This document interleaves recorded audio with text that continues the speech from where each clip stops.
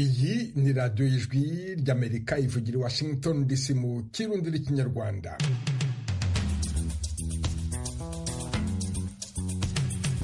Mwiriweho mwese abumva Ijwi ry'Amerika, muri kumwe na Venuste Nshimiyimana. Mu Rwanda mutwumvira kuri FM 104.3, naho mu Burundi turi ku mirongo migufi ya shortwave kuri metero 19-22. Dore ingingo nkuru twabateguriye. Umuhungu wa perezida wa Uganda Muhoozi Kainerugaba yagizwe umukuru w'ingabo z'igihugu. Ngira ngo muri kubwashizeho umuhungu we kiri kutwereka iyo turi kuja. Aba Museveni, aba umuhungu we bose ni dictators, ni bamvuge nje nyine ntabasha guhakanywa, so kiri kutwewe nk'abanya-Uganda.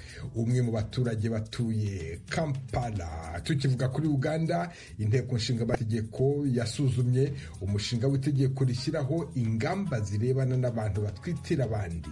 Ndumva nta gitangaza kirimo kuba umugore yaba atwitira. Birashoboka hagati y'ubwumvikane bwabo, cyane ko usanga hari n'abashakisha abana bo kurera. Umwe mu bavuganye n'Ijwi ry'Amerika batuye mu Rwanda mu mujyi wa Kigali. Umuhungu wa perezida wa Uganda Yoweri Kaguta Museveni yagizwe umukuru w'ingabo z'igihugu. Kuri uwo mwanya General Muhoozi Kainerugaba niwe ukurikira se mu buyobozi bw'igisirikare cyose cya Uganda. Kampala, Iginashusi Bahiji. Kainerugaba yari asanzwe ari umujyanama mukuru wa perezida Museveni mu birebana n'ibikorwa by'umutwe w'ingabo udasanzwe kuva mu 2022. General Muhoozi yari amaze igihe kinini azenguruka igihugu cyose avugira mu materaniro ya politike ibyafatwaga nk'aho yitegura kwinjira muri politike ndetse akazasimbura se. Yari anafite itsinda ry'abanyapolitike bato n'abakuru bagendaga bamwamamaza ngo azabe umukuru w'igihugu. Ese izi mpinduka mu gisirikare zaba zivuze iki? Nabajije Mwambusya Ndebesa, umwarimu wigisha politike muri kaminuza ya Makerere.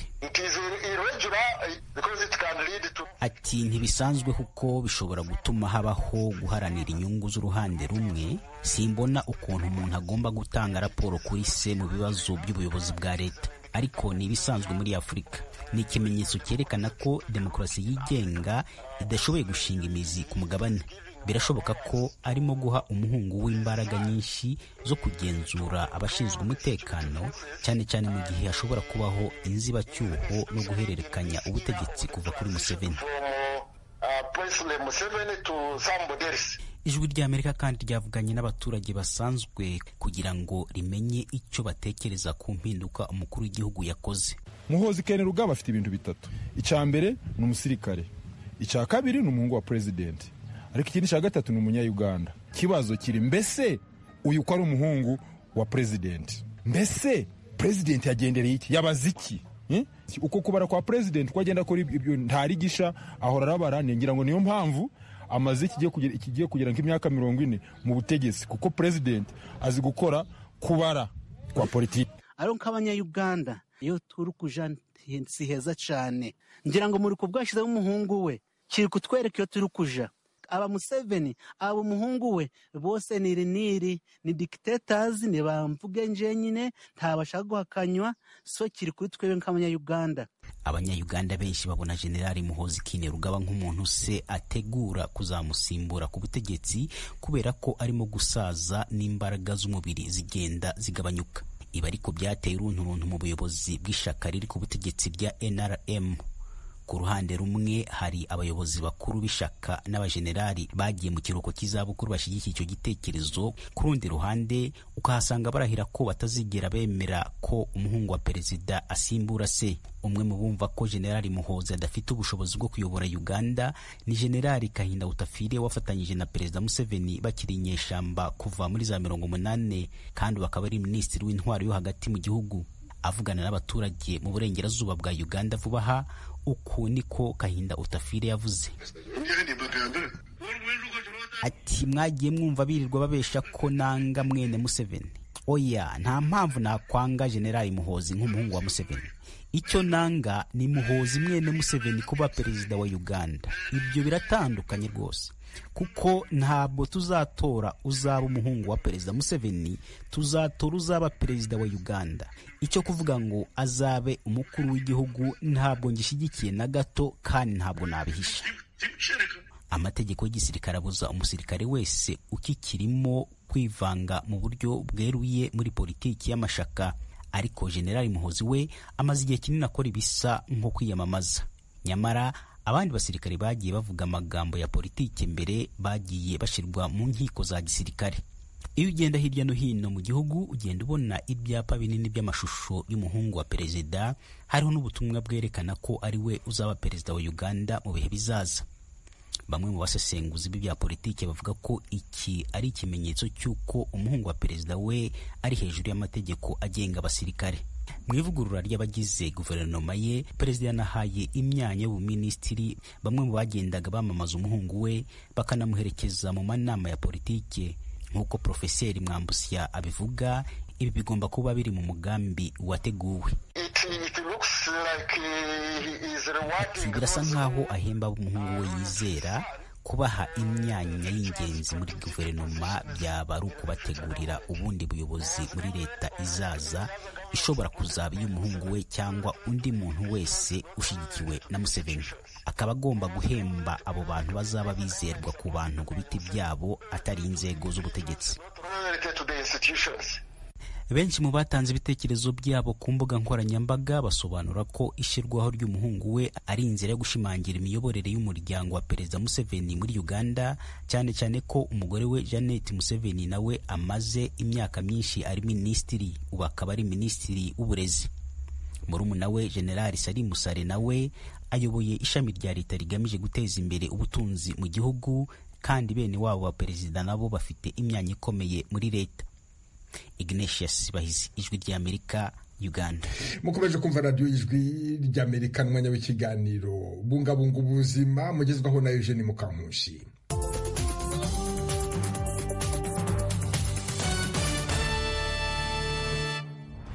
Iki cyumweru muri bungabunga ubuzima turarebera hamwe umuhate ushyirwa mu kuvura indwara z'umutima.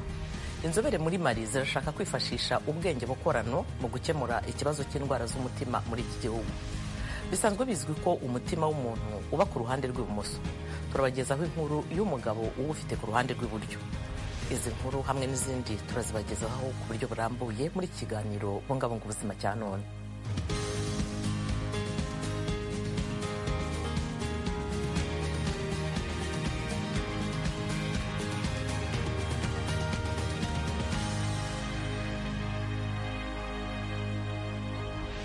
Ndabasuhuje, Eugenia Mukankusi. Ikaze mu kiganiro bungabunga ubuzima. Indwara zo kuziba kw'imitsi ijyana amaraso mu mutima, kimwe no kuziba imitsi iyavana mu mutima iyajyana mu ngingo, iyiturika ry'udutsi two mu bwonko ndetse n'iyibasira umujyana fatizo ugabura amaraso mu mubiri, nibwo bwoko bune bw'ingenzi bw'indwara z'umutima.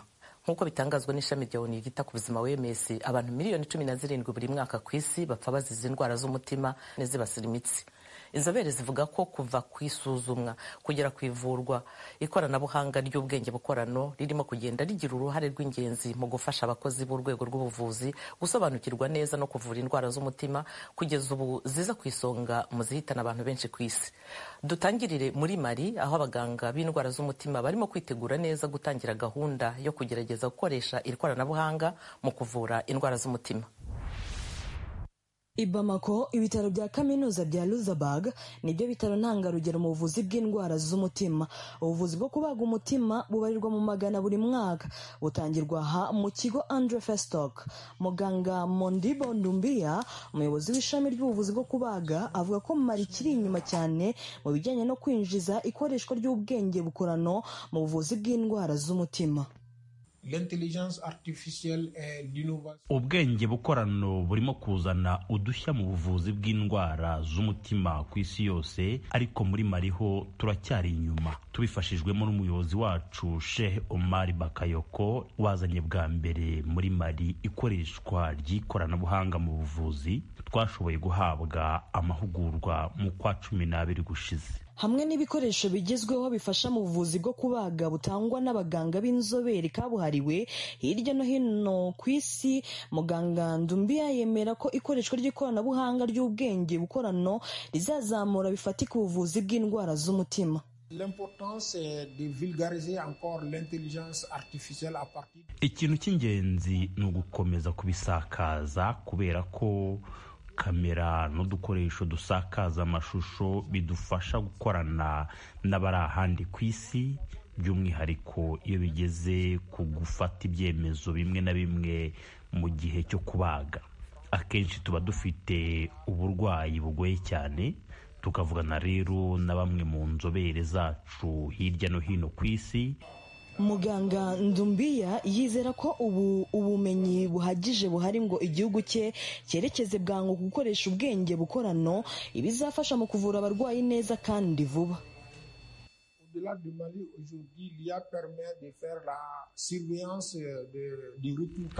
Hanze ya Mali, ubwenge bukorano ubu bushobora kwifashishwa mu kugenzura uko umutima utera. Izi ni porogaramu zishyirwa muri za telefone cyangwa mu masaha, zibasha kugenzura umuvuduko umutima w'umurwayi utereraho.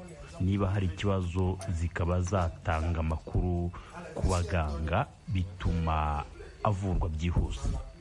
Muganga Ndumbiya avuga ko ubumenyi yungukiye mu mahugurwa atandukanye hirya no hino ku isi buzagira akamaro kanini cyane igihe nikigera.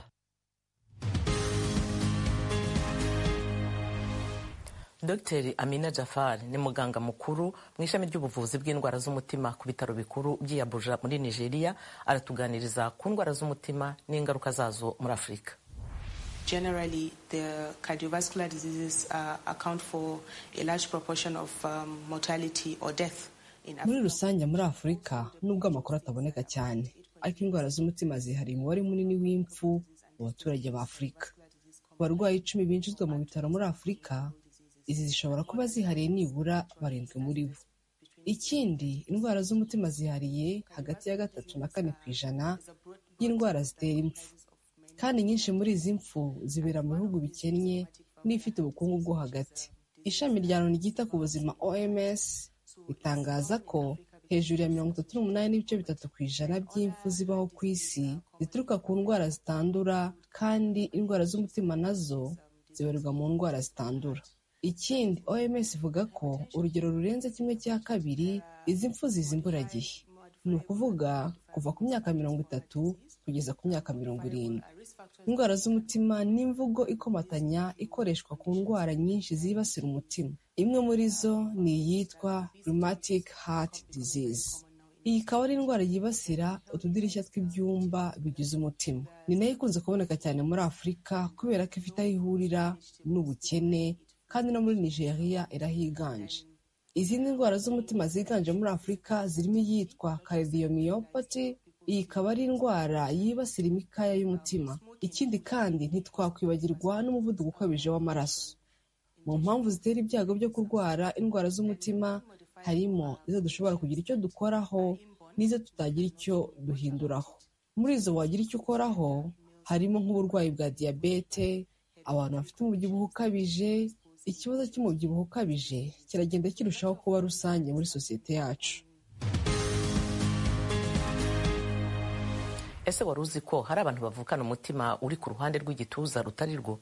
Ni uburwayi buvukanwa budasanzwe, aho umuntu avukana umutima we uri iburyo bw'igituza aho kuba ibumoso nk'uko bimenyerewe. Inzobere zivuga ko umuntu umwe ku bantu 12 ari we urwara ubu burwayi. Muri abo bavukanye ubwo burwayi harimo Joel Kwasa, ni umugabo wo muri Ghana ubana n'iyi ndwara y'umutima ubuzima bwe bwose. Aha aradusangiza imibereho ye n'ubu burwayi. I was not feeling all that okay, so I went to see a doctor at the Port Clinic.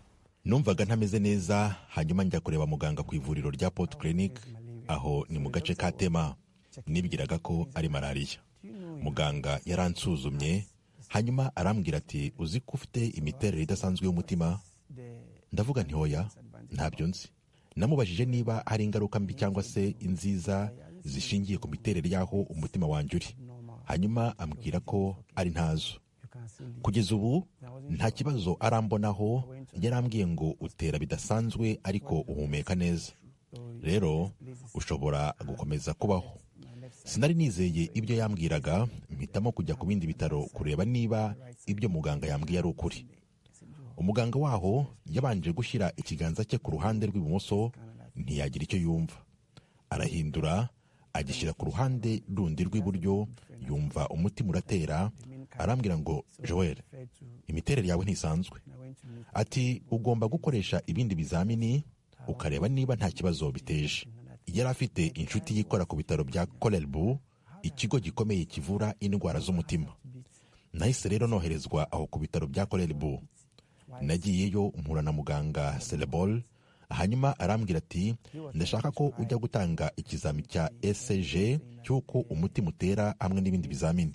Uwakoreshaga ibizamini yaravuze ngo ubusanzwe umutima uba ugomba gutera mu masegonda, ariko uwawe wo uratera inshuro 2 ugereranije n'umutima usanzwe. Nanjye ndavuga nti simbizi, hanyuma ndagenda ndaryama. Rero uwo musore yaravugaga ngo amara yawe uko ameze, yageragezaga kubinyereka cyangwa kubinsobanurira, ambwira ko bikenewe ko bayabaga ngo babashe kuyafunga. Yambwiye ko hari umuyoboro umwuka ugomba kunyuramo usa nkaho ari munini, bityo bagomba kumbaga. Ndahakana nti oya rwose. Narimo nibaza ibibazo byinshi, nibaza nti kubera iki ari njye ibi bibayeho. Noneho menye ko ndi umuntu udasanzwe, ariko sinari nishimye ndabusa kuko nari hagati y'ubuzima n'urupfu. Ubundi we ngerageza kuba indashyikirwa mu kazi kanjye.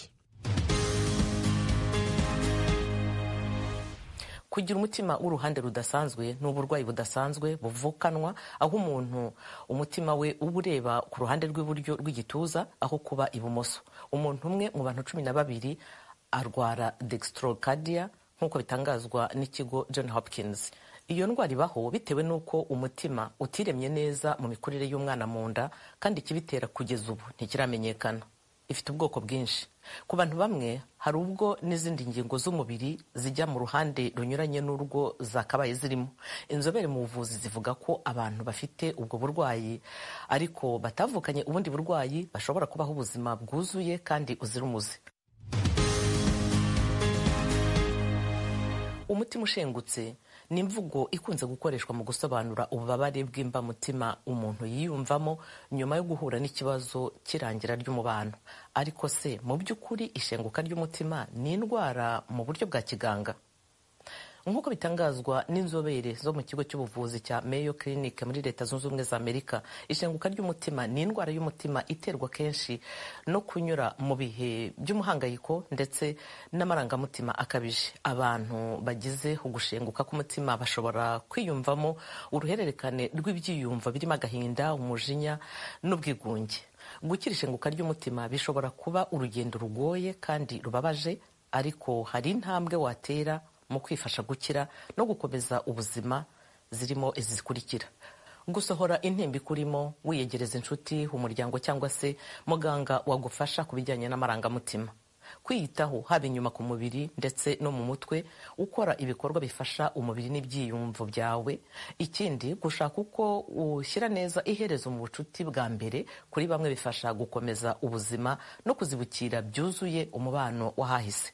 Inzobere zongeraho ko indwara yo gushenguka k'umutima ishobora guterwa kandi n'uburwayi bukomeye bwo ku mubiri cyangwa se kubagwa. Abantu bashobora guhita bumva bababaye mu gatuza cyangwa se bagatekereza ko bafashwe n'umutima.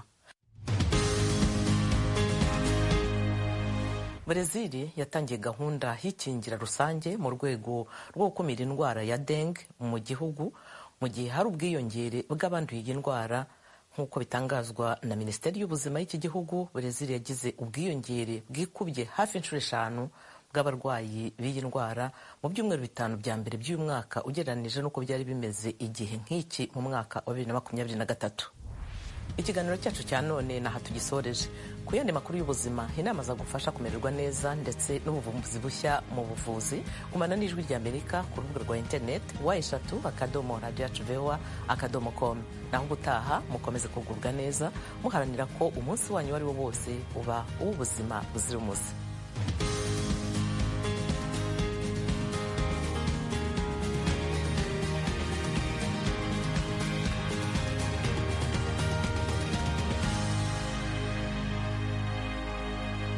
Radio y'Ijwi ry'Amerika. Mu masegonda make iraba ari 12:20 tugeze ku kiganiro Kombo Taxi.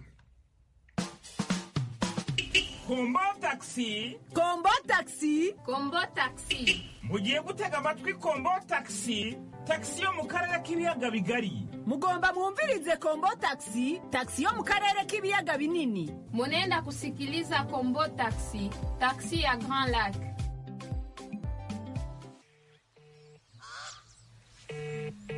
Halo?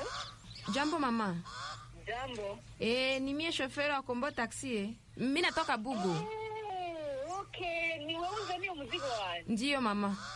Karibu cyane shofu. Asante. Wamaze kujabu ku mpaka none? Ndiyo nishavuka deja, lakini sasa mimi nafika muvile. Barabara iko wazi, hakuna hata mtu meko napita. Siweka kwa nini? Na siweka ndabapata Hari barabara ivubona? Ndiyo niko wako deja. Okay, gumaho nyene ndaje. Sawa mama. Simba kureyo ngaho. Ndiyo. Mama we, banduku. Hapa kuna kwa nini hapa? Utaweza sema watu walikimbia kabisa wakacha kartio peke. Hakuna hata ndege kwa anapita. Mama. Turakafasha hagara ngaho. Mungu wangu. Sasa huyu papa naye nende mbo banduku. Kuna kwa nini? Mbona kuna kusogelea?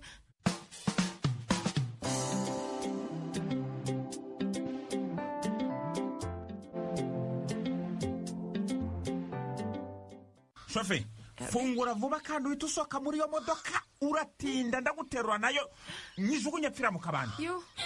Fungura. Monsieur, pardon kwanza kuna kwa Ziba, ninde uguhaye uburenganzira bwo kuvuga? Amavi hasi vuba. Mavi? Ndakubwira ngo pfukama hasi wowe. Cyangwa nkumene urwo rutwe nkukubitije no ndembe. Sawa. Monsieur, vraiment usinifanyie mbaya. Mimi nakuomba babangu. Amaboko ku mutwe inyuma vuba. Ndiyo nishatia. Allo? Mani muracyari he? Muri gutinda mu biki koko ufasha akanyabugo kazi hano? Kuki mutagira gahunda? Uyu munyamahanga nadushika n'akazi kanyu. Urumva mubanguke? Sasa lakini mesi ngoko nikuulize. Umbwira ibiki ntacyumbwira. Nilifanya nini kweli? Mimi nakulomba babangu. Mimi napitaka mimi navuka sana. Ziba sanyine. Taka.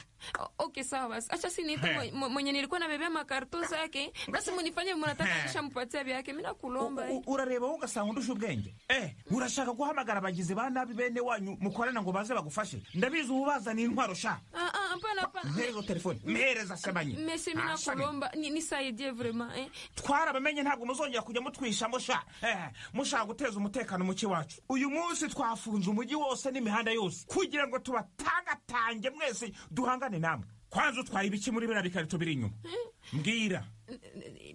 Nako ndabizi neza harimo ibintu bidasobanutse nk'ibyo turimo guhiga. Umva, haguruka ugenda ufungura unyereka ibintu twayimo. Niba ari na bomba ariho wese turikana n'ubundi rimwe bwe muzigendana. Mvuze ngo iki? Aha nibiki muri mu biki mwebwe? Kugindera kandi.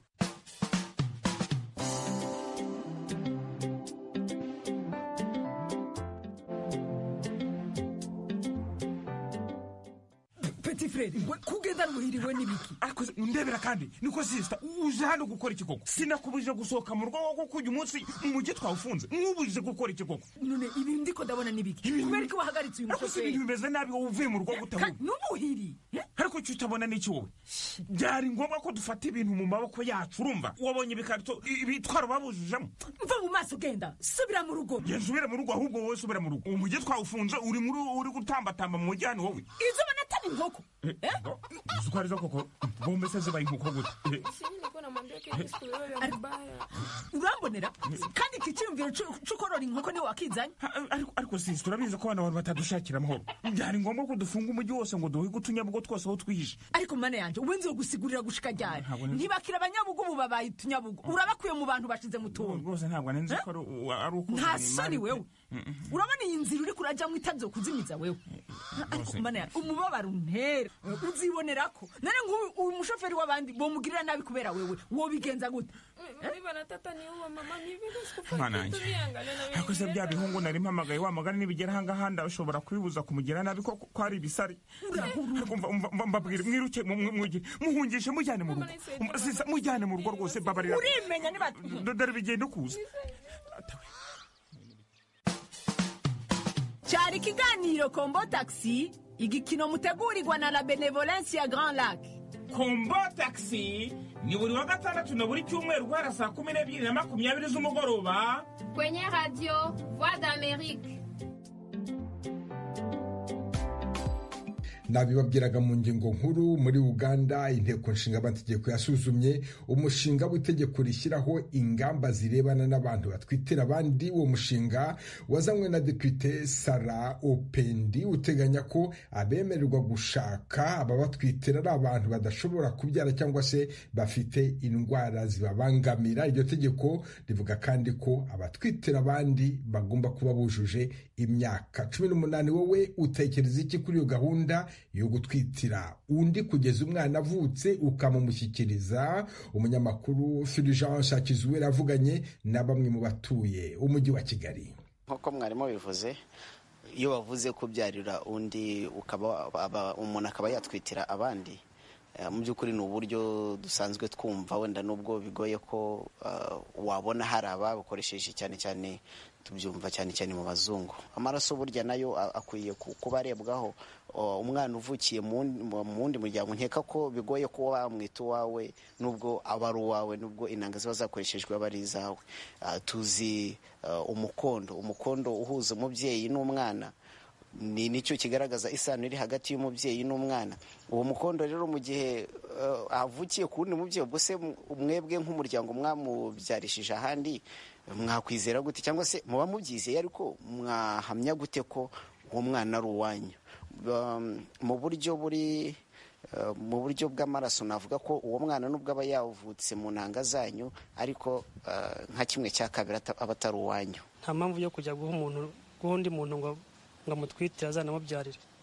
Uwo mwana rero ntabwo yaza ari uwanyu, haza ari uwo muntu wamuhaye, kuko ubundi umwana amenya ababyeyi be akiri mu nda. Ni ukuvuga ngo mutangira kumwitaho akiri mu nda. Rero ntabwo umwana bivuze ko gutangira kumwitaho ari uko yatangiye kurya mumwitaho. Byonyine no kuba yumva ise cyangwa nyina bamuri ruhande. Burya n'umwana iyo ukoze ku nda uri umubyeyi uri umugabo arakumva kuri we, akazanavuka azi ko umuntu amukozeho wari we. Rero uriya uzaturuka hariya ntabwo azumva kuri ari se pe. Ndumva nta gitangaza kirimo kuba umugore yaba atwitira. Birashoboka hagati y'ubwumvikane bwabo, cyane ko usanga hari n'abashakisha abana bo kurera hirya no hino. Ugasanga umubyeyi arifuza umwana yarera kugira ngo umwana abe uwe, ariko babonye umuntu batwitira hagati y'ubwumvikane bwabo, ndumva ntacyo byaba bitwaye kugira ngo babone uwo mwana. Mu buryo bw'urukundo ntabwo uwo mwana ashobora kuba uwabo, kuko igihe cyose umwana ari kuvuka, akiri mu nda, igihe avutse, izo zose ni process ziba zikazana urukundo ruhuza umubyeyi n'umwana. Igihe umwana atigeze abonana n'umubyeyi akarinda akura, ntabwo bishoboka ko urwo rukundo rushobora kuboneka pe.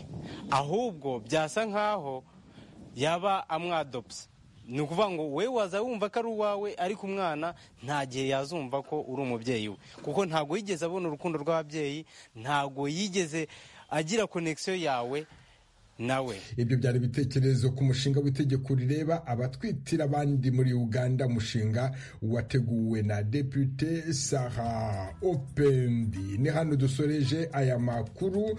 Dukomeje kandi gahunda yo gusigasira umuco karande n'ururimi gakondo. Dore umugani uyu munsi: umwana umuhera icyo wamubyariye, ntumuhera icyo azakumarira. Mugire umugoroba mwiza. Mwari kumwe na Venuste Nshimiyimana.